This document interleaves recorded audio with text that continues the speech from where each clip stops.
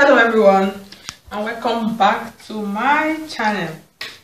I want to say a very big thank you to all of my subscribers, the old subscribers and the new one. If you have not subscribed to my channel, please subscribe, like my video, share my video, and if you like what I'm doing, don't forget to just give me a hit on the like button to let me know that you actually like what I did with this video. So today actually I'm going to be teaching you how to draft a basic bodice. You can see what I'm putting on. This is just a basic bodice. You can use it for anything. For a simple gown like this, you can make use of it. You just bring it out, place it, and then you're good to go. If you want to make a top, you can still make use of it. If you want to make a half cut, maybe for like a peplon, skirt and blouse, you can still make use of it. All you have to do is just reduce. So it is very necessary in sewing, and it is good, it is easy. Just have it. You can create your own, follow this my illustration and create your own basic bodice, and then you keep it aside anytime you want to cut. If your customer, maybe they want to sew a free gown like this, you can just bring it out and sharp, you're good to go. So like I said, let me not talk too much, let's just go.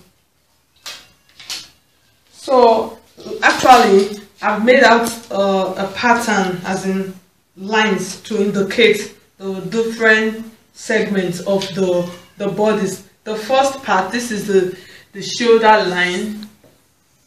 This is the shoulder line. I just made the line here to indicate as the shoulder line. I left half an inch here, so this half an inch will always serve as your seam allowance for the shoulder. Then this part is the chest line.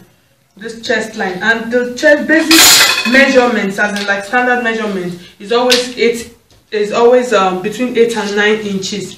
So this is standard measurement for measurement of your chest. It has been working and it works. 9, you can use 8.5, but 9 is okay. Then the measurement I'll be making use of, the breast point, that's this midpoint. This midpoint is actually, let me measure to double check. Okay, it's 11 inches. That's this midpoint. Then this part is 15. That's the under part of the bust. Is 15 inches. Then this under part is 15 inches. Then the waist. This is like standard, as in from your shoulder line to this part is 19. That's for people like that are average height. So, but people that are taller, you can make use of 20 inches. As in for people that are tall. Then for the hip measurement, like I always say in most of my videos, from the waist, that's this part, you add 9 inches. So this midpoint, this is your hip measurement. It is standard. It has been working. I've been making use of it, and it has really been working for me. You just add 9 inches. So this midpoint now, that's this hip part of this body. So now let's start imputing the measurement. So the measurement I'm actually going to be working with today is, I'm going to be making use of bust. The bust is going to be 36, while the under bust is going to be 30. So the bust, this is the breast point, which is like, as in, which is like the mid part of the breast. So it's not a bust here, so it's just like the midpoint of the breast. So I'll just call it midpoint of the breast. Then the waist, that's this part, is actually 34 inches. Then the shoulder I'll be working with today is going to be 16 inches. So I'll begin like this by measuring out my shoulder measurement. I'll measure it. When you measure, you divide into 2. So I'm going to be making use of 8 inches for my shoulder. I told you initially, I said it's 16 inches. When you divide, this is for beginners. You can just go out. I always challenge you, go out. If you just started sewing, go out, buy fabric, follow this illustration and look at this beautiful gown I'm putting on with pockets. Can't you see? Just make for yourself and look good. So you fold. That's why we're folding. Actually, let me get serious. 8 inches. 8 inches. Because my fabric is folded into 2, my paper is folded into 2, so I just assume it's fabric. So I have 8 inches here. Then for the chest line too, I'll still continue with my 8 inches like this. And then now I'll take my ruler take my short ruler and then connect my lines like this, my 8 inches line. Just connect it like this. So now I'll be cutting out the neck. So I'll be making use of 3 inches. As you can see, it's just a small neck. So the width, I'll make use of 3 inches for, as in that's from here to here. That's the width for beginners, 3 inches. Then the depth, so I'll just make use of like, let me say 3.5. That's 3.5 inch. So this is the point for the 3.5. I just make use of my French curve. If you don't have French curve, you can make use of your hand, or you can look for even anything that has curve. You can just improvise. You must not have a French curve. So this is it.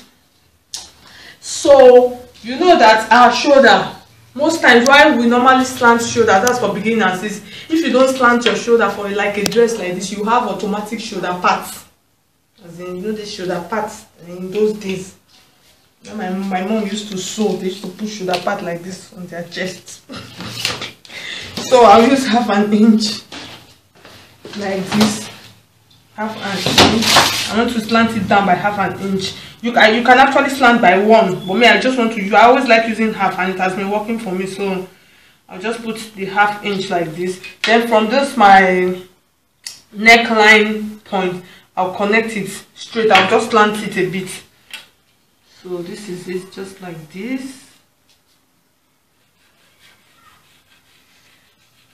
Like I said, some people they like making use of 1, but me, I want to make use of. I like making use of 1/2. So for me now to get to impute my measurement now, before I come back to the armhole. So for the middle part, I'll be making use of 4 inches. For this middle part, I'll be making use of 4 inches.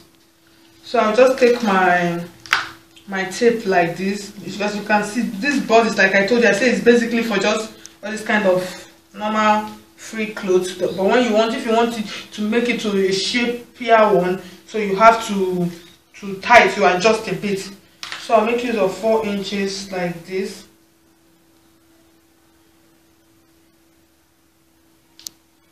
I'll just put my 4-inch point here, and then work it down. 4 inch, 4 inch. But when I get to my under bust part, I'm not going to be making use of 4 inch. I'll increase it. Why? Okay, I'll tell you later. Let me just go. So 4 inch. This 4 inch is basically for that. So what I'll be doing now, from this breast point line like this 4 inch is actually for that. This is just like basic. You can use 4.5. So but I want to use 4 for this.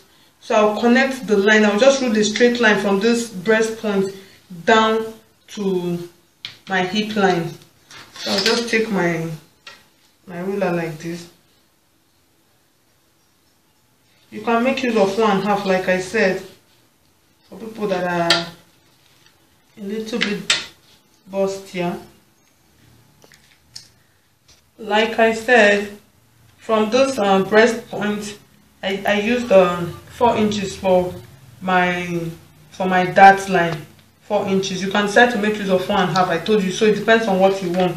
So now what I'm going to be doing now, from this to waistline, I'll place my tape like this on this 1 inch like this. I'll take 1/2 inch here, 1/2 inch to this side, and then 1/2 inch to this side. That's from the waist part to. Now I'm imputing my darts now. This 1/2 inch here, 1/2 inch here from the waist part. So now I'll be connecting this 1/2 inch now to this bust line, and then connect this 1/2 inch to this. But before then, my dart is actually going to stop going to stop is from the bust line point is 1.5. You just take mark 1.5 point here. Then from the hip line, you mark another 1.5 here. So that is where like the dart is going to stop. So now I'll take my ruler like this and connect this point like this.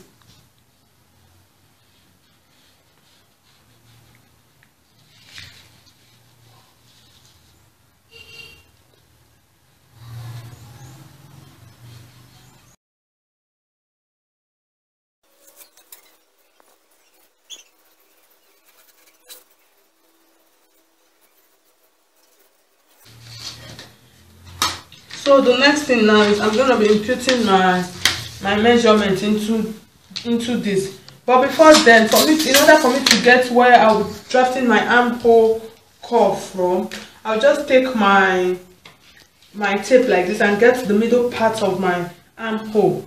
So what I have here is 8, so the middle point is 4. I'll just mark it like this and then come out half an inch like this. You can decide to come out 1 inch, but I'm going to be coming half an inch like this, half an inch like this.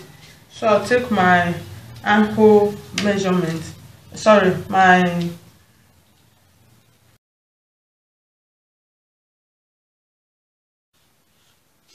actually going to be extending it, but let me get the bust measurement first.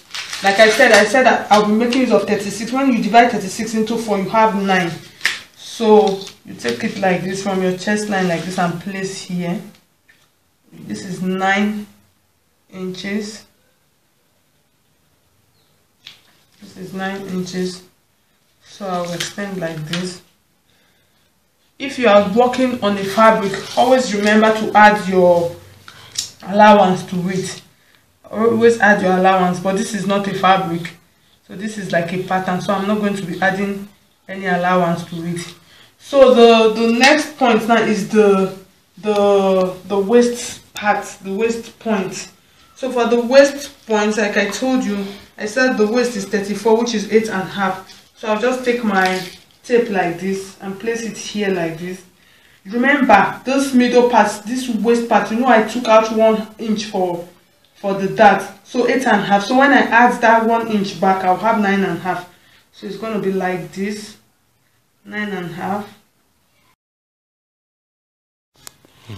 So for the hip down part, the hip part, I'm going to be making use of 44, which is 11. So now that is it. So I'll connect my lines.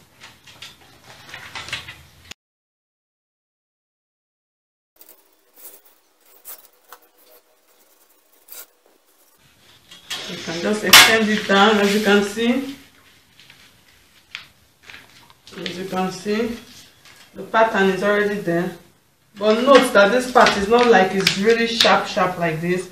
So it's curved. A little bit curved like this. So now I'm going to be cutting out.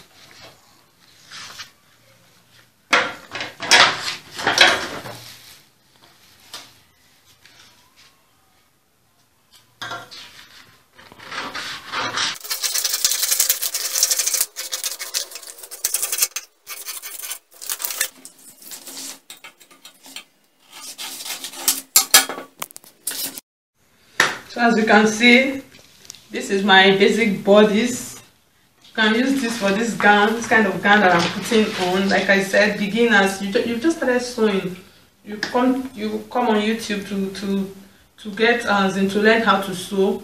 Just go get yourself some pattern paper like this, and then follow this illustration. Make out a draft like this for your normal basic bodice, and you are good to go. Anytime you want to make use of it, if you want to make use of the as in maybe you want to make a peplum blouse, half blouse, you can, that is half cut, you can just stop here like this and you stop. You just follow the measurement where I inputted the measurements into them.